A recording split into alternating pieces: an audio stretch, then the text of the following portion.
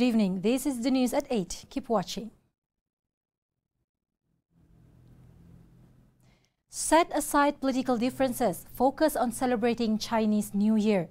As a leader who has always prioritized racial unity and hospitality, Chief Minister Datuk Patinggi Abang Zuari Tun Abang Openg continued Chinese New Year open house visiting to Democratic Action Party DAP Sarawak Chairman Chong Cheng Jens earlier this afternoon. Meanwhile, Chong earlier this afternoon refused to comment on the possibility of the state election being held before Hari Raya Aidilfitri next year. He was asked by reporters to respond to a recent statement made by Assistant Minister in the Chief Minister's Department, Corporate Affairs and Sarawak Public Communications Unit, Abdullah Saidol.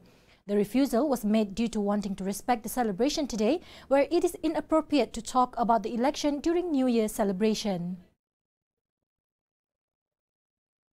Following coronavirus outbreaks from Wuhan, China that has led to an increase in death rates, Minister of Local Government and Housing Professor Datuk Sri Dr. Sim Kui Hian warned Sarawakians who had just returned from China to immediately seek treatment from the hospital. Dr. Sim said in order to prevent the spread of the outbreak, those suffering from the symptoms are advised to isolate themselves. So if anyone comes back from China, if you have any cough or fever in 14 days, straight away go to hospital.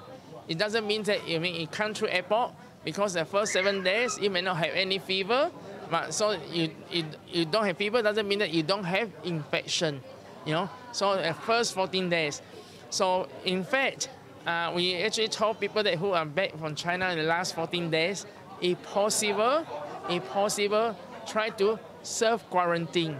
Self-quarantine maksud apa? Maksud is don't go out in public area, because we are not sure you have any infection for 14 days or not. Fever comes later. He said this when met by the reporters at the Chinese New Year open house held at his residence earlier today.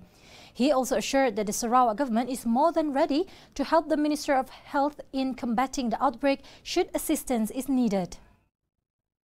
So state government, I told the health department, I told the Kementerian Kesihatan, the state government will always willing to help if they need our help.